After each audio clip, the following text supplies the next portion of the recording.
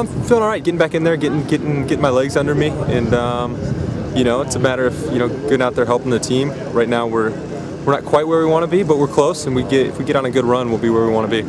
It's always hard to tell. It's really just a matter of getting kind of in that rhythm and getting your legs where if I play a 90-minute game, I can come back and play the next week and not have it crush me. So it's one of those ones where you're just trying to get your legs back under you, really get that strength, that fitness, and it's not always.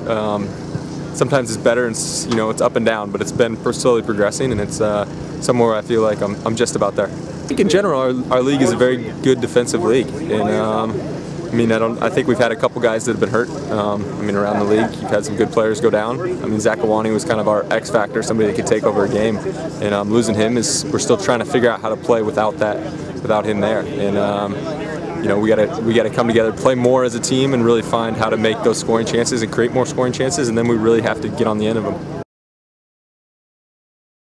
Yeah, he's always given kind of free reign, so to speak, to get involved in the attack at good spots in good situations. So with the diamond formation, it definitely allows for the outside backs to get around a bit more.